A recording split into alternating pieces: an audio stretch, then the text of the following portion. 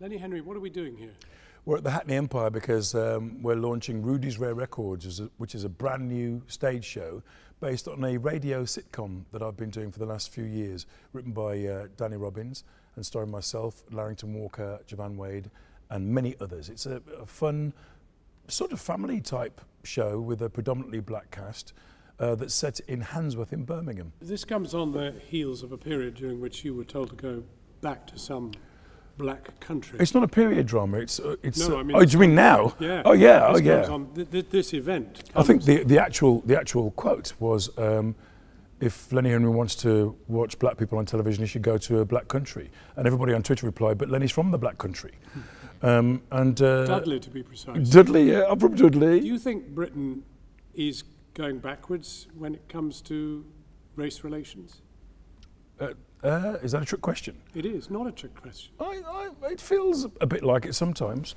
I've had London doesn't feel like that, but there are parts of. Well, London is 40% BAME, so it shouldn't feel like that. Although, you know, when I was on Twitter the other day, I did, after the BAFTA speech, there was a lot of stick. There was a lot of UKIP and BNP chatter.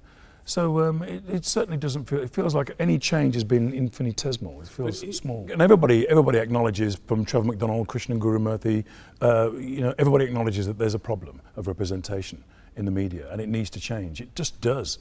You know, Doreen Lawrence did an interview at the BBC the other day, and she said, look around, there's no, you know, whenever you go and do an interview, and she's done a lot of interviews, it's hugely undiverse, this industry. Is it solely about ethnicity, or is it also about class? No, it's about class, it's about gender, it's about sexuality, it's about everything. Diversity is lots of things.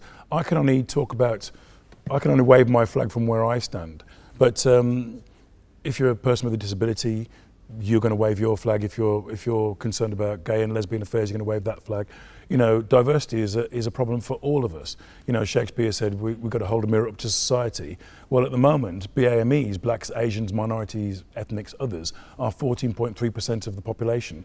And when they watch TV or when they go to make a TV program, they are hugely unrepresented, and that needs to change. But it's about other perceptions too, about education, about class. You know, I'm looking up to you because you're doing a PhD. I don't even have a degree. Don't you? No.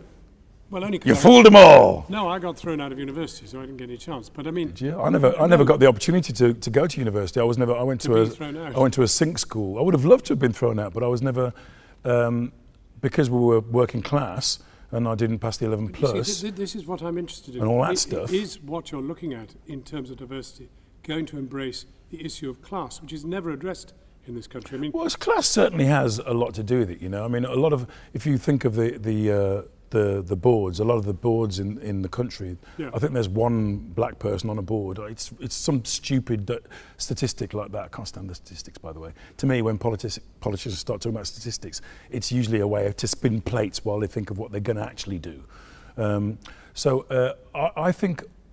I think it is about class. I think if they keep fishing from the same gene pool to run everything, they're going to get the same fish. They're going to get the same product. It's about sort of widening the parameters of who is allowed to be a commissioner and a green lighter and a picker and a decider. Who decides who does what, why, when and where? Well, that's a big thing to crack. It is a big thing. It's a structural thing, which is why I welcome Tony Hall's initiatives. But they are initiatives, and what people want is to work. They don't want an initiative. Initiatives are usually short term, and at the end, they go, well done, thank you for doing our initiative, off you pop. And you don't want tokenism. What needs to happen is jobs. No, tokenism is not what we're after. And you don't want quotas? No, we don't want quotas. We want ring-fenced money, which is different.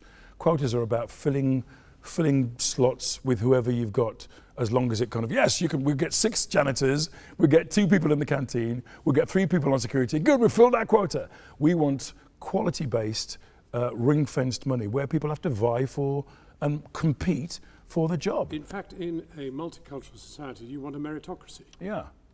Well, that's actually what most people want. Yeah. It's simple. And so when people accuse you of being racist and wanting the moon on a stick, you're not asking for the moon on a stick. You're just asking for a level playing field. And, you know, because of class and because of poverty and because of where people have come from, it's going to take a while to level that field. And how long is a while? Well, you know, it's taken us 14 years to get this far. I wouldn't be popping up on any bubbly just yet. It's a very positive but tiny step forward, and we have to kind of celebrate every little victory we get. And look at this show, you know, we're here at the Hackney Empire, we're going to be in Birmingham, we're doing a little tour. That's great, but it's a tiny step forward. And I'd love to see more. I'd like to, you know, I'd like to kind of come out to a press call and see a more diverse camera posse. I'd like to be, you know, when I go and do a press thing and all the people sit with their little tape recorders, I'd like to see that be more diverse. Behind the screen, both male, female, gender, sexuality, I'd like just more diversity. It's good. It's a good thing.